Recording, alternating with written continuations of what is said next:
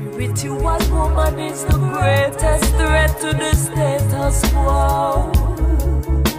The fruit she will bear, the power she has access to. Hey gems, welcome back to my channel. So as you can see by the title of this video, this is my pregnancy update video. For those of you who do not know, I am currently pregnant with my third baby, but I just wanted to record a separate video going more into details about this pregnancy because it is very different, it is very special, and I probably still won't be able to cover everything in this video, but I'm gonna cover as much as I possibly can. So first and foremost, I am currently 27 weeks. I just entered my 6th month. This is actually my last week of my 2nd trimester. So I'll be in my 3rd trimester soon. Oh my gosh. I didn't even notice that. So yes, I'll be entering my 3rd trimester soon, and I didn't even realize that. But let me show you all.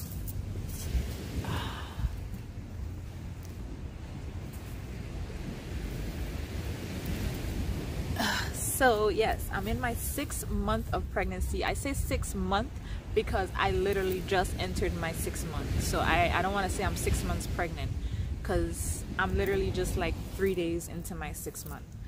But yeah, that's how far along I am now. Okay, so just a little backstory. I found out I was pregnant last year, November, on about, I remember the exact date, November 4th. If you watched my previous video, you know that I went through a lot of hard times and difficulties within my personal relationship with my children's father. So during that time, things were pretty much difficult. When I found out I was pregnant, I didn't really have any reaction. I wasn't happy, I wasn't sad, I was just numb. And I was numb because of what was happening, what I was going through at the time, what I was feeling at the time. It was just really hard, and I didn't really know what to do and how to feel. And the beginning of my pregnancy was actually very, very hard, not in the sense of like morning sickness and stuff, because thankfully I didn't have much of that with this one, but mentally and emotionally I was out of it. I was not happy. Things between my then partner and I was just really bad, and as much as I was trying to make it work, from the time I found out I was pregnant, I was already mentally out of the relationship. Like, I just didn't want to be there anymore. I didn't want to be around him. I didn't want to see him. This pregnancy is what gave me my push to leave something that I know was literally deteriorating my physical, mental, and emotional health, and my spiritual health. So I am very thankful for this pregnancy, as much as it may sound sad that, oh, she's pregnant, now she's single, she doesn't, like, it's not a sad situation for me in that aspect, because this pregnancy literally saved my life. And that alone is a whole nother video of how this pregnancy saved my life, but it did, and I'm very grateful for it. And whoever this being is that chose me to bring them into this physical realm, I am so grateful for them, because like I said, he or she saved my life, literally. Yeah, starting out, I was not healthy. I was not eating. I was barely sleeping. Like, everything I should have been doing to make sure I'm healthy because I'm pregnant, I was not doing, because of the environment I was in, the toxic relationship I was in, the people that I was around. Everything was more negative than positive, and that affected me deeply. On top of that, there was a lot of, not a lot, but there was physical abuse. So I have to be honest and say, like, the beginning of my pregnancy was not healthy at all. Okay, now let me not say at all, because I'm here, the baby is here, and we're both fine, but it was not healthy. It just wasn't. In terms of food and stuff, like, even food wise. I wasn't eating as healthy as I normally would. I didn't have, no, I had the herbs that I would need, but I wasn't consistent. Like, it was, everything was just taking a lot out of me, and I was not taking care of myself the way I should have been. And that lasted for at least the first trimester of my pregnancy. I wasn't gaining weight, I was actually losing weight. Everything was just the opposite of what it should have been. But I am thankful that I made it through it. Like, my body was literally in survival mode, and that is what got me to this point. So at the end of the day, I'm grateful. I am fine now. I am eating, I have my appetite, I'm resting, I am gaining weight the way I should. So everything is great now. But that's just a simple reminder of how important your surrounding, your environment, and the people you're around is when you're pregnant. I do not wish what I went through on anybody. No pregnant woman should have to go through that. None. Like, it took a lot out of me, way too much. This pregnancy is also different because I did not experience morning sickness the way I did with my first two. When I was pregnant with my first son, I was sick from beginning to end. I was walking around with a spit bottle. I was vomiting throughout the whole pregnancy. I didn't want to leave the house. I didn't want to do nothing because I was always sick. The nausea, the vomiting, the spitting. You can ask anybody that was around me on a daily basis. I was miserable because of the morning sickness. I don't even know why they call it morning sickness, because that shit lasted 24/7. With my second pregnancy, the same thing. Although it got a little better when I moved back to the Virgin Islands, I was still sick throughout the whole pregnancy. And I walked around with a spit bottle again. And I had that spit bottle up until I was giving birth. I was literally giving birth and spitting. It was just, it was just a mess. However, I was eating healthier, but that morning sickness just, it did not give me a break with my first two pregnancies. And this pregnancy, I did get a little morning sickness in my first trimester, and I did experience a little spitting in my first trimester as well, but it went away. And it wasn't spitting to the point where I needed a spit bottle like my other two pregnancies. So that's one big difference. The morning sickness was thankfully not so bad. And then by the time I entered my second trimester, it all went away. I don't know when last, yeah, I have not thrown up since, I don't know when. I probably could count on my two hands how many times I threw up throughout my pregnancy so far, and I'm already in my 6th month. When in my first two pregnancy, I was throwing up almost every day. So yeah, I am grateful that this baby is being good to me. Like, I'm not miserable. Yes, I get tired.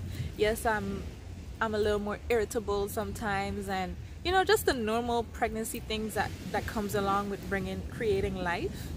But in terms of just what I experienced with my first two, it's not that bad at all, and I'm so grateful for it. Like I said, the feeling is different. From the time I found out I was pregnant, at the time I was still in Ghana and still with my children's, well, we were still living together or whatever, but I kept saying that, like, something about this pregnancy feels different and I can't put my hand on it. And you know, he just blew me off and be like, oh, every pregnancy not gonna be the same. But I knew, like, it was undescribable how I was feeling.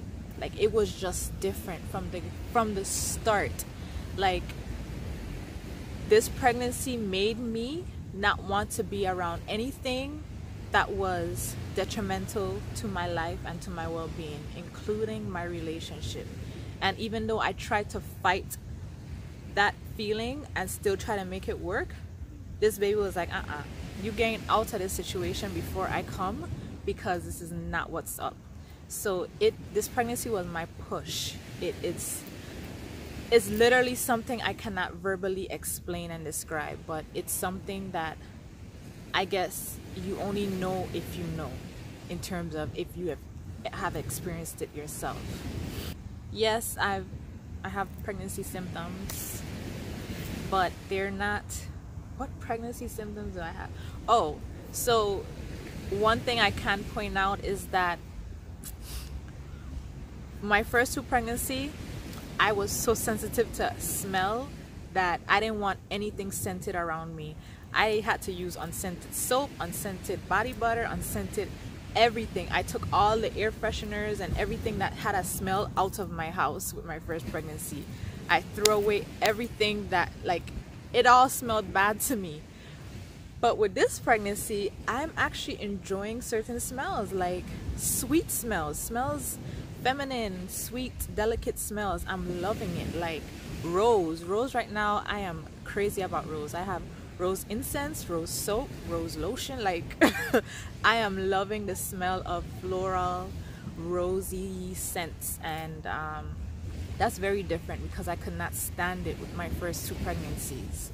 Also, I have more sweet cravings. With my first 2, I had more salty cravings, but now I have more sweet cravings. Like, I had to make my mother make me some coconut drops because I am vegan, I'm plant-based, and you know, I wasn't gonna just go to the bakery and buy coconut drops. And although she makes it with some ingredients that I don't use, like soy.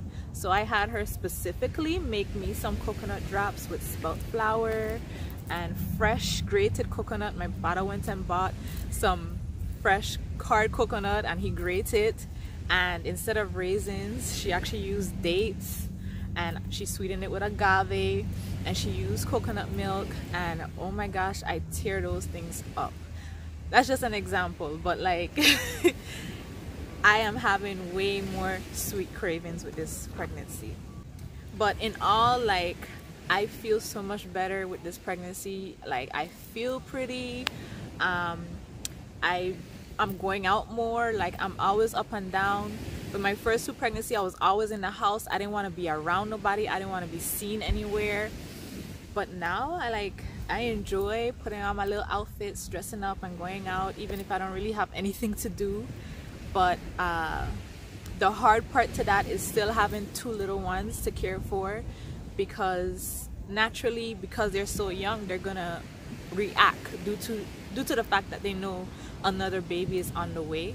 So that part has been hard, but thankfully my parents have been so helpful, and they love my parents, they love their grandparents. So now that I'm back home, especially the 1-year-old, like, he loves his grandfather. He's always with him, so that's a big help in that aspect. So that gives me time to more focus on myself and take care of myself and heal from everything I went through.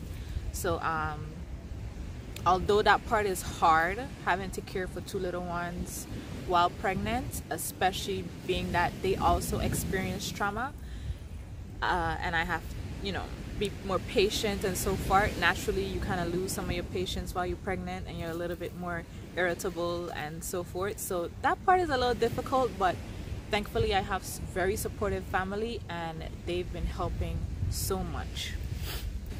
So gender, do I know the gender? No, I do not. Am I going to find out the gender? No, I am not.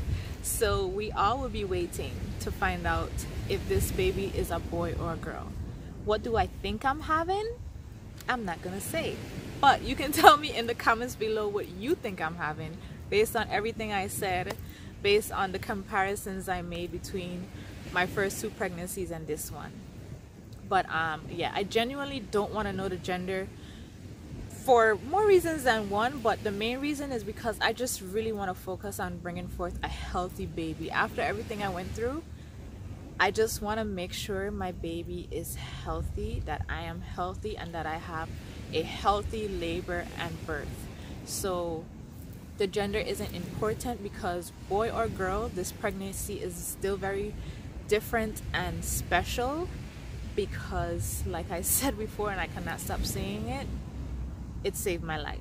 And I know that this pregnancy came for my own survival, because it was the push I needed to put myself first after years of just not doing so. So yeah, I'm not gonna find out the gender, but I will be filming my labor and birth.